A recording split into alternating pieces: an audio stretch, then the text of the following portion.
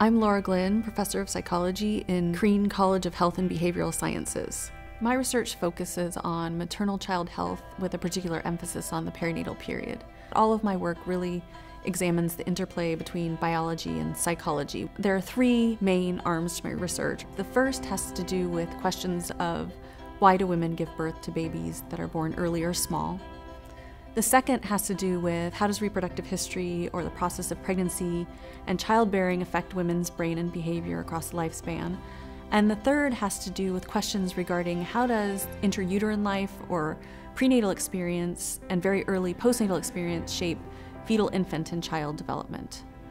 My research lab is housed in the Cypress Street Schoolhouse. This is a historic schoolhouse from the 1940s that has been restored by the university. So currently, we're recruiting pregnant women and studying them from pregnancy and following these women and their infants through the first year postpartum. But we're also seeing children and adolescents who we've been following since they were fetuses and doing behavioral assessments with these kids to sort of follow their development from the fetal period all the way through now adolescence.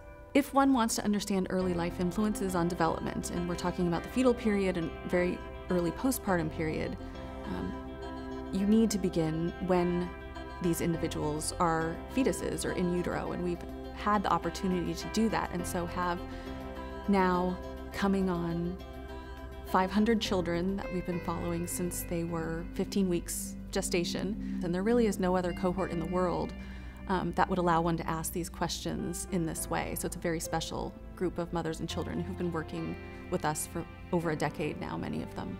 We collect biological samples. I'm very interested in particularly stress hormones. So in the pregnant women, we're collecting blood and saliva samples so that we can assess their stress hormone levels.